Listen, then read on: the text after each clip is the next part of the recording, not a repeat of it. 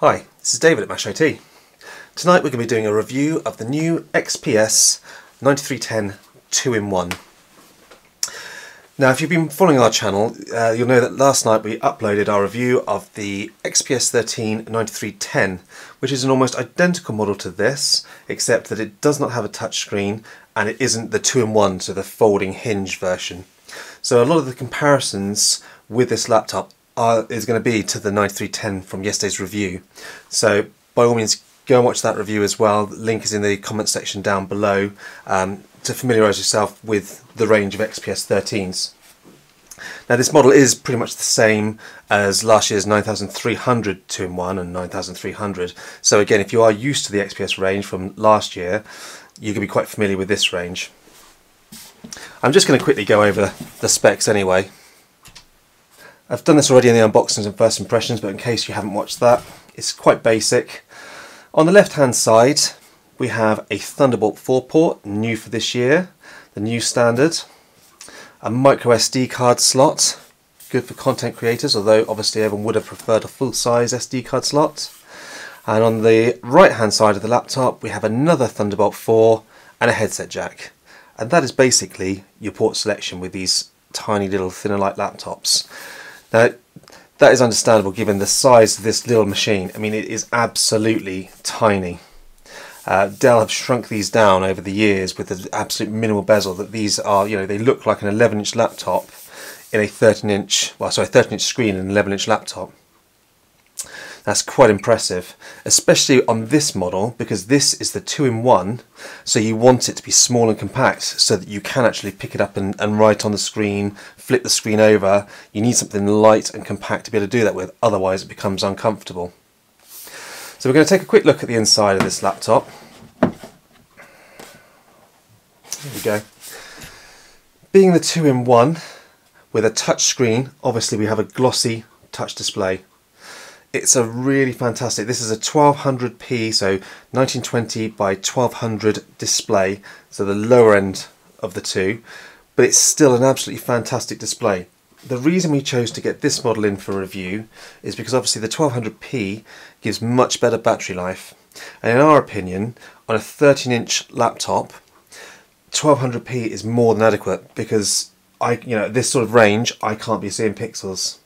The 4K will be a better quality screen, probably a better colour gamut, and also a slightly higher pixel density, well, a lot higher pixel density. But then you take a big hit in battery life. And in my opinion, when you're buying a 13-inch mobile laptop that you want to be carrying around, battery life to me is more important than a very slightly higher pixel density because it's a 13-inch screen anyway. So 1200p on this, to my eyes, is a good pixel density. So you can see when we look at the battery life later on that this is the trade-off you make, and this is why we've chosen this, because these do have good battery life. I'll just drop that in now, but we will be going over that in the test later on. Then looking at the actual deck, you've got the usual carbon fibre soft touch finish. This is a lovely finish when you're actually working. You rest your hands on this, it's comfortable, it's soft, it's not cold like an aluminium one, so it's a really nice comfortable deck to put your hands on to work. The only problem with these is it does absorb your skin oil, so you will need to keep it clean, otherwise they can look a bit messy. Then the keyboard this year, now I think it's a maglev keyboard, but they've certainly improved it if it is, because it feels very, very similar to the 9310 that we reviewed yesterday. It has a slightly different tone to the sound of the keys, but the keys are crisp and responsive with about a millimetre of travel. So it's a nice typing experience. You can hear it, it's a little bit loud when you're typing, but it's comfortable. And not only is the typing experience very good, the key layout and the key size is also really nice. So you'll find you'll be typing at quite high words per minute if you're a good typist very quickly on this keyboard. It's a very good, comfortable keyboard to type on. You've got your dedicated cursor keys, and you've got a page up and page down to either side. This is a bit of a blessing and a curse. It's nice having those page up and down, but you can sometimes miss-hit them when you're trying to hit the cursor keys. It's also got a 3-stage white backlight behind this keyboard. Obviously, being the black model that we've chosen, the white backlight is absolutely perfect in sort of low light environments.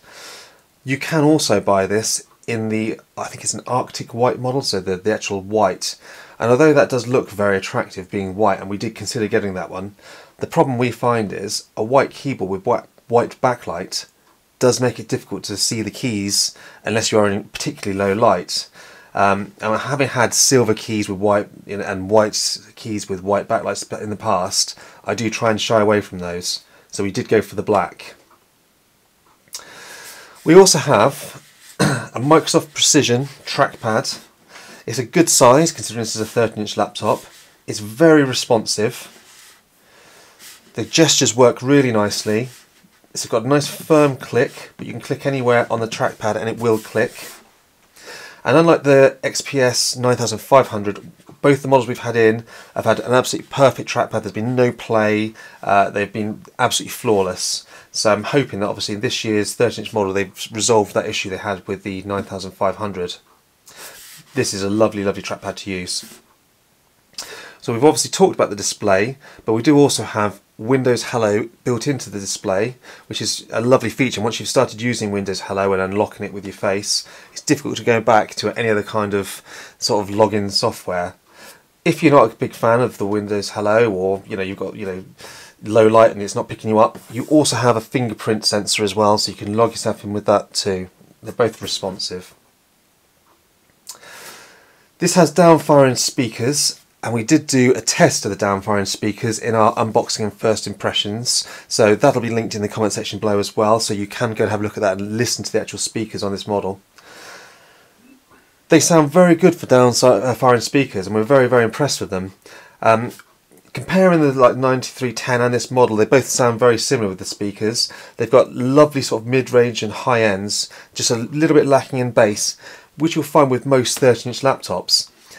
But for podcasts and conference calls, they're absolutely perfect. You can listen to music on them or a movie on them in Netflix, but in all honesty, you're probably going to stick a pair of headphones on if you're going to do some serious music listening on this machine.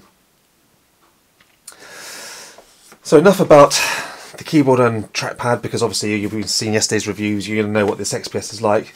Now we're going to talk about what differentiates itself from the XPS 9310, and that is the 2-in-1 form factor.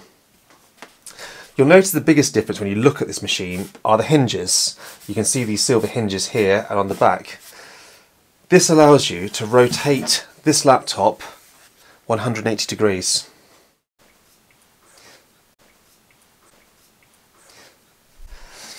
These hinges allow you to swivel the screen completely round behind the laptop, and in doing so you've then got a tablet. Once you have swiveled the actual the keyboard behind the screen, you can press those keys and they'll no longer register, they're locked off. So when you're lifting it like this, you will feel the keys and it may feel a little bit odd at first, but then you do realise that they're not in use, so you do get used to that quite quickly. But what this gives you is a nice 13.4-inch tablet that you can obviously use your finger with, and you can buy a pen for as well if you are into digital art. We're going to try and get hold of a pen, so I'm going to do a review as a sort of a graphic stylus at a later date as well. So please subscribe if you're interested in seeing that. Now, obviously you can lie it flat on the table. You can just pop it down in temp mode for watching movies or doodling on the screen using your finger and as a touchpad on the screen. Or you can pop it down this way for drawing, and again working at a different angle without having the keyboard in front of you. So it's quite a versatile machine. A lot of people are into this sort of functionality.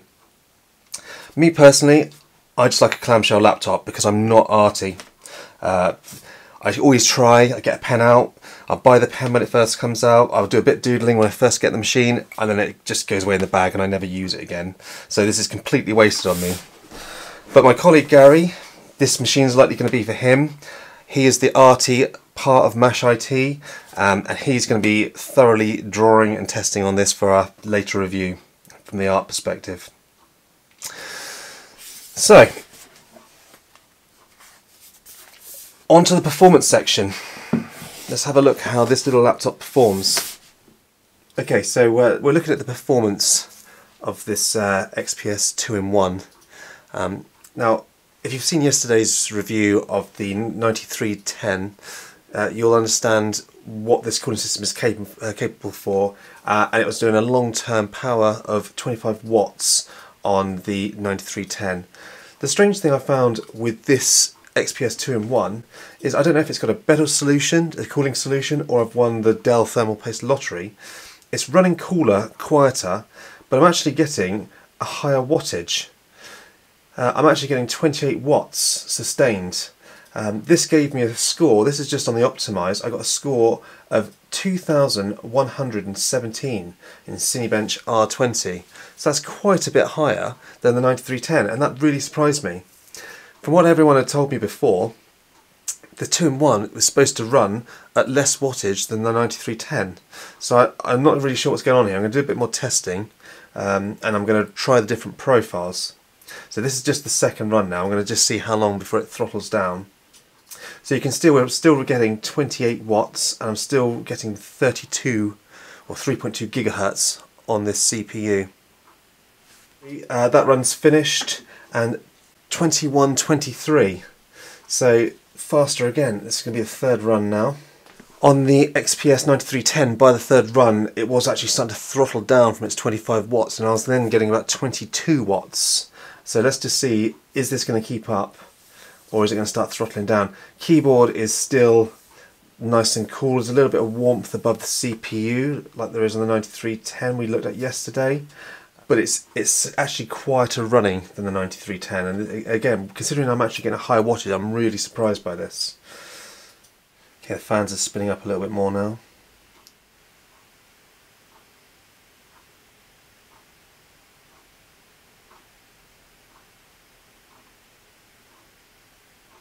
So they've now spun up to, well, about 40 decibels, so now maybe a little bit louder than the 9310. But we are still getting the 28 watts. So 2,104, so a little bit less. That's to be expected. Right, this is the fourth run. Now this is where I was seeing quite a bit of throttling on the 9310. So if we can get through this one at a good score, then it's, you know, it's definitely handles itself better than the 9310 we reviewed, which again I'm just really surprised by. Okay, so it has throttled, and we're down to 1,910. So still higher than the 9310, even when it's starting to throttle. And it throttles down to 25 watts. So that's 4 runs, so I'm quite impressed with that. We're now doing a run on Cinebench on Ultra mode. This gave us a maximum of 52 watts for the short-term boost, and we're now getting a solid 38 watts. So this is much better behaviour than the 9310 laptop we were looking at yesterday. That one throttled down to 25 on Ultra. This one isn't. So I don't know whether it's a difference in BIOS, but this one is running much better sustained wattages. Still scratching my head, but also pleased at the same time with the results on this one. So despite running at 36 watts on long sustained, it's still not hot on the keyboard, and it's still not particularly loud. Okay, so that's actually given us a score of 2,315 points. That is an absolutely amazing score, especially for just out of the box without any tweaking or anything. This is just the Ultra profile. That's right up there with a lot of the 45 watt Intel 6-core processors. That's really quite incredible. So with this performance mode, as per yesterday's 9310, Dell provides the Power Manager with 4 different options. This is the optimized, which is the stock configuration, which you'll use most of the time.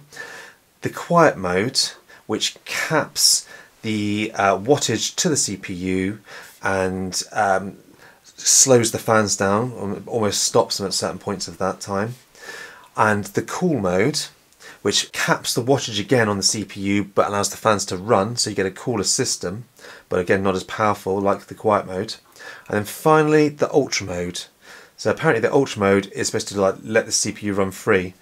But what we've also found throughout most of this testing is that Ultra is only a few points or percent higher than the optimised. So we really couldn't find much of a difference between the two. So we recommend just leaving it in the optimised mode for most of the time. If you want to see more information on these power modes, please check our video from the 9310 yesterday. There's timestamps in there because we went into quite a lot of detail in that video with the different power modes, and I don't want to waste everybody's time doing the same thing again in this one. So now that we've done the Cinebench benchmarks, we can see what a powerhouse this CPU is in this machine, which is quite a surprise. Everybody thought that this 2-in-1 actually ran a lower wattage than the 9310, so it's such a surprise to me that it is actually running a higher wattage, and it is very powerful. Next we ran Geekbench 5. This scored 1511 on a single core CPU test and 5362 on the multi-core CPU score. Now that was actually slightly lower than our 9310 benchmark yesterday, which is again a bit random, a bit surprising, but obviously it's the way that this Geekbench runs this test. And then the OpenCL we scored 17,172, which is very slightly slower than the 9310 again. But this is good news still for the 2-in-1 users, because it does mean that it's pretty much on par with the 9310 on the graphics and the CPU. It isn't throttled in any way to make it a cooler experience. So that means you're getting that amazing Tiger Lake Intel Xe graphics and CPU inside of this laptop, and it isn't throttled, any worse than the 9310 is. So this is again a good 70%, or even in some cases 100% faster than the 10th gen Iris Plus graphics. Now on to the actual GPU benchmarks. First of all, we ran Time Spy. We got a score of 1711, and the graphics score was 1544. Now this is almost the same as we got on the 9310 yesterday, and it's an absolutely amazing score for an integrated GPU. It blows pretty much every other integrated GPU away that we've used. So really incredible scores. We talked more about it in yesterday's review as well, if you want to watch that one. And with the Firestrike, we scored 4,894 with a GPU score of 5,367 and a CPU score of 13,388. Now that CPU score was quite a lot faster than the CPU score on the 9310, so this actually ended up being a faster score on Firestrike than the 9310, which again is very impressive. These were all running optimised. I didn't bother putting in the scores for Ultra mode. It was just a few points faster. It really wasn't worth it, wasting everyone's time going through it all again in Ultra. Next we ran Unigem Valley. This is in the Extreme HD preset, and we got 17.5 frames per second in this benchmark with a score of 732. This is almost identical to the 9310. So a testament to both these systems being very similar, but the 2-in-1 having slightly better pure CPU performance than the 9310. So overall, absolutely fantastic benchmark scores from this little laptop. Now obviously these are just synthetic benchmarks. We just posted a review of gaming benchmarks from the 9310. It will be almost identical to the gaming performance on this. So if you are interested to see how this Intel Xe graphics benchmarks in actual real games, take a look at that video. I'm going to link it in the comment section down below for you. So now that we've looked at the performance of this laptop and we see what a beast this actual new Tiger Lake processor is, what about battery life? Well, we found streaming this laptop over Wi-Fi with 50% brightness on this 500 nit panel. We were running some YouTube music with the speakers, about 30%. That gave us a battery life of about just over 8.5 hours. So actually slightly less than the matte screened 9310 XPS we tested in yesterday's review, but still a really good solid result from this little laptop. So pretty much all day's battery life if you're talking light use. Obviously if you're doing video editing or heavy photo editing or rendering or 3D CAD, whatever, that's going to obviously kill your battery a lot faster. But the good news is, although, you know, you may kill your battery a little bit faster, the power supply that you need for this laptop is absolutely tiny. So carrying this with you, you're hardly even going to notice it in your bag. It's a 45 watt USB-C power adapter, and it is just absolutely tiny, puny little power adapter that you can just chuck that with. It's nice and light, chuck it in your bag, you'll hardly even know it's in there. But that's brilliant, so you're not carrying some big bulky power adapter. When I looked at the Razer Blade Stealth a little while ago, that came with a 100 watt USB-C power brick, and it really was a brick, and it kind of defeated a lot of the purpose of having a little ultrabook that you're going to carry with you. In contrast, having a brick this small with your ultrabook laptop totally makes sense. You know, you've got a nice small tiny laptop that you carry around with you. You don't want a big power brick, so this, absolutely perfect. Well done, Dell. So on to the conclusion. This Dell XPS 2-in-1 version of the 9310 that we've reviewed today, it is an absolutely fabulous ultrabook machine.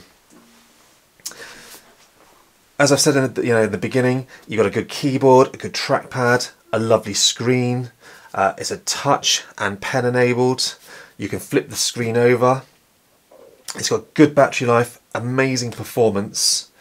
Not bad ports, but the Thunderbolt 4, I just wish you had a USB 3 port, but don't I always with most modern laptops.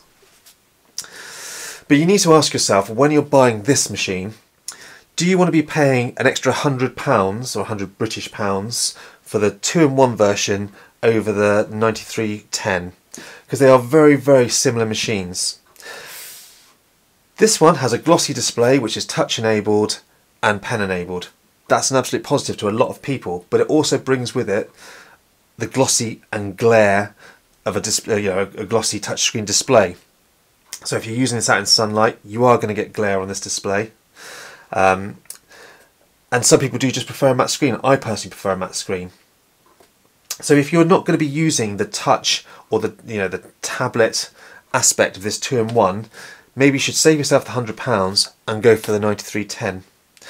But if you do think you're going to make use of the touchscreen, if you do like this tent functionality, being able to draw on the machine, popping it down and using it as a tablet, there's a lot of features to love about this 2-in-1. It is a really solid ultrabook that you can use all day, every day.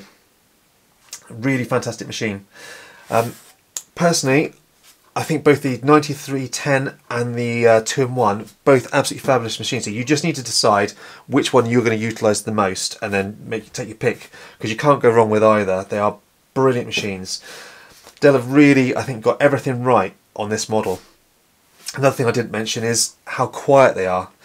I think Dell could have probably, on the ultra performance, allowed the fan to ramp up a bit higher and give you a bit more wattage, because it's just so quiet.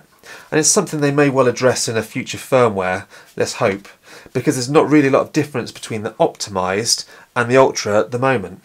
The optimised, when you're running it, you're getting the 25 or 27 watts on this one, CPU performance, and it's so quiet. It's really quiet and comfortable to use. It would be nice to be able to switch it to ultra and then maybe have 30 or 35 watts, but with a little bit more fan noise. So let's hope Dell address that in the future. But as it is, it's a comfortable machine to use on your lap. It doesn't get hot on the keyboard, and it's just a great all-around device. So I thoroughly recommend this laptop if you're actually looking to purchase a 13-inch Ultrabook. I hope you've enjoyed this review. If you want to see further content on both this machine and the 9310, please like, subscribe and hit the notification bells, because we have quite a few more articles coming up on these. We're going to do a comparison of the two together. We're going to do some productivity, sort of everyday use on these laptops, and we're going to be comparing them against the Ryzen 5 4650U Pro processor and a ThinkPad T14, just to see, AMD versus these Tiger Lake, which is better. Obviously the CPU is going to be better on the Ryzen, but what about the GPU? So if you're interested in seeing any of that, please subscribe. Those will be coming up shortly. Thank you for watching.